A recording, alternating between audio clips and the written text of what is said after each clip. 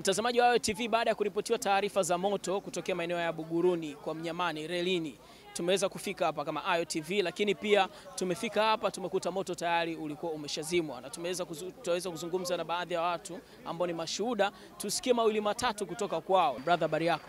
Sawa, vipi kaka? Fresh. Tunaona moto umezima. Kwanza unaweza kutuelezea ilivyokuwa hali mlivyoikuta nyinyi wakati mlipofika? Kwa kweli wakati tunafika hapa, kwa sababu sisi ndo watu wa kwanza kufika hapa, tulikuta moto mkubwa sana na baadhi ya nyumba zingine zilikuwa zimeshika moto.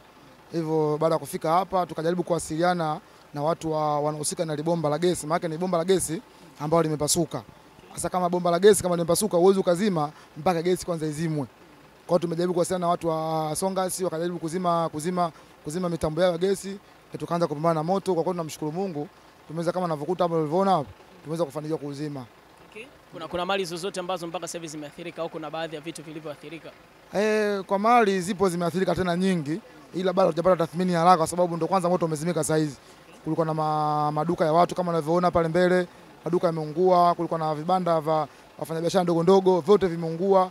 Kwa hiyo kuna mali nyingi ambazo zimeungua, ila kwa bahati nzuri majeruhi hatujapata mpaka sasa taarifa kama kuna majeruhi wala mtu ambaye amefariki, hatujapata taarifa yote. Ni kwamba tunashukuru Mungu kwamba usalama huo upo, ila baadhi ya mali kwa kweli zimeungua.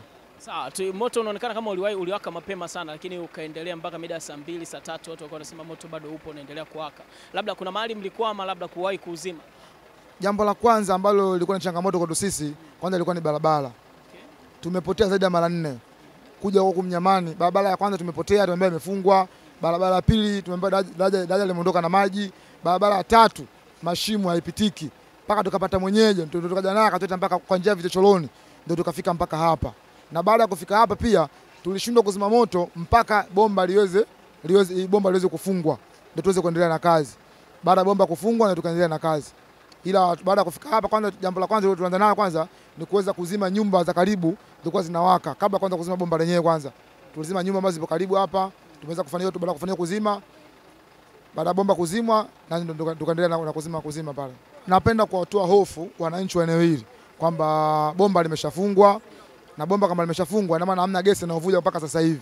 Ina maana tena swala moto tena alete na kuwaka, labda itokee tena mambo mengine, lakini sio kwa swala gesi tena hili.